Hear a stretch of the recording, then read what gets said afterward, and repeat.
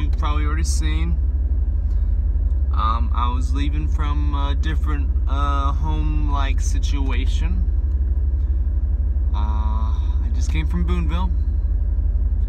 That's, I guess, kind of where I'm staying until the moving out is done and the moving in begins, which, so maybe this video is going to be called Moving Out Day as a video editor, I don't know. I did that, so I left Boonville. Went to Goodwill in Boonville because I've always wanted to go to Goodwill. Consignment stores are nice for finding unusual things that are really cheap and desirable. Register lady had a interesting comment about, oh, I must be single because I have a game room. That was jarring. But other than that, I just got done eating Subway, and now I'm gonna go to the gym and then pick JC up from Barnes & Noble, and then I don't know what's after that. That might be it. Oh yeah, I threw in some jade color into my hair. There's been a couple days that I was gonna do videos like the legitimate moving out, but it was really busy. My girlfriend wasn't exactly in a pilly mood. I didn't want to show a bad side. And there was gonna be a hair day thing, but then that just kept on getting pushed. There'll still be a hair day thing because I don't feel like this is enough of a hair day.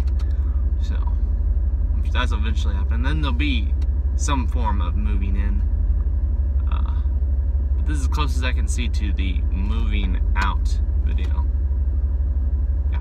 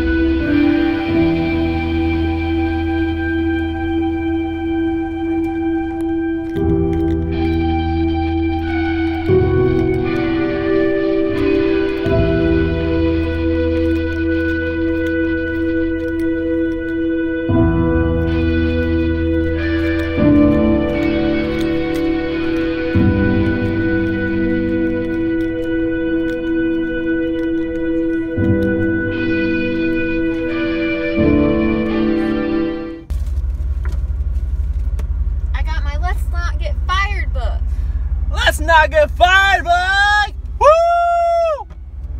And then I got my second book in my series. Boo. Fuck you.